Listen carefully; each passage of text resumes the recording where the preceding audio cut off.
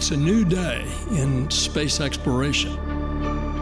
As we sail on this new cosmic sea, there's so much to learn. There's so much to be excited about. American companies will soon land payloads on the moon for the first time.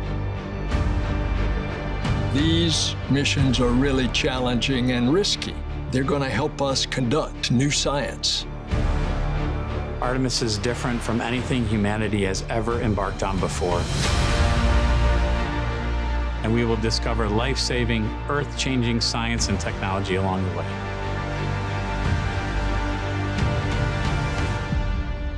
We're delving deep into what science can be achieved by humans working together with robotic capabilities and future infrastructure to support a long-term human presence at the moon.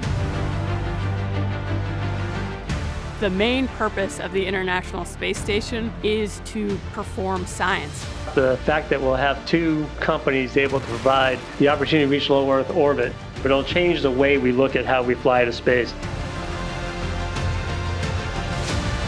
The more we learn about the Earth and the more we understand the processes that affect it, the better we can plan for the future. The needle-nose jet, the X-59, it will revolutionize the aviation industry. We will show what is possible when we dare to reach distant cosmic shores. And we are in total solar eclipse, and this is absolutely breathtaking.